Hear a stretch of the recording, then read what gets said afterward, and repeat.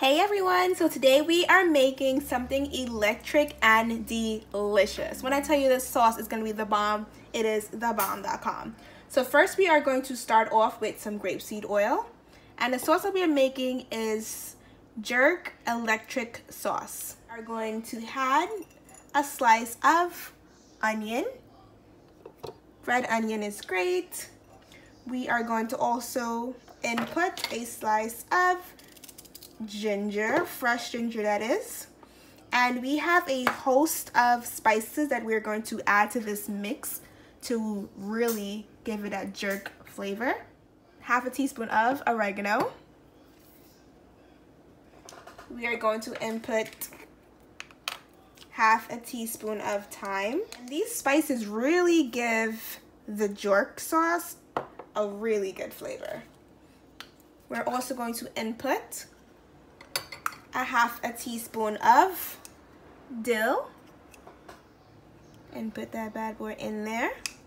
We are also going to input a half teaspoon of cayenne. If you can't handle the spice, then please put less of cayenne, okay? Because our jerk sauce is really spicy. All right. And that jerk taste is this smoked sea salt. This smoked sea salt is the bomb.com. We are also going to input a half a teaspoon of achote,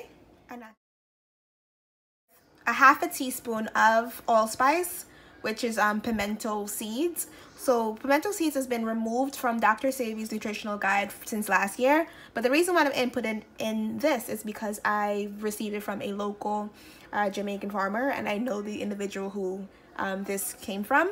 So what you can use to substitute this is coriander powder, which is like cilantro powder. This is a great substitute. Teaspoon of savory. We are gonna input 2 teaspoons of our onion powder. The pepper.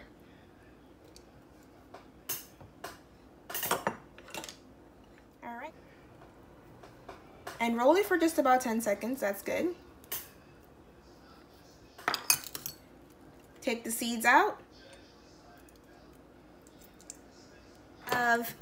We're also going to add half of a sour orange.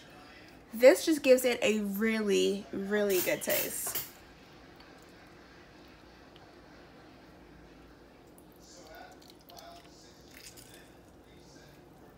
Make sure you take the seeds out, unless you don't mind it being blended with everything. Yep. Half a teaspoon of date sugar, half a teaspoon of volcanic agave. I'm just using the old container from the agave that I used to use. I'm also going to input half a teaspoon of tamarind, and tamarind just basically gives it that wicked flavor. To blend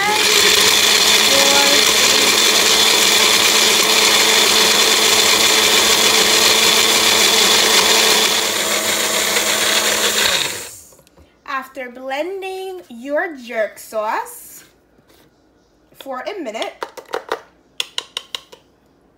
you taste it just to make sure it's the consistency and the taste to your liking. This is how I like my jerk sauce, to be nice and thick. The reason why I love it thick is because I'm also making rasta pasta, some electric rasta pasta, and this sauce is great and it brings the pasta a really good flavor. If you would like yours to be a little bit more watery, just add a little bit more water, but also you have to adjust the seasoning to make sure it tastes the exact taste.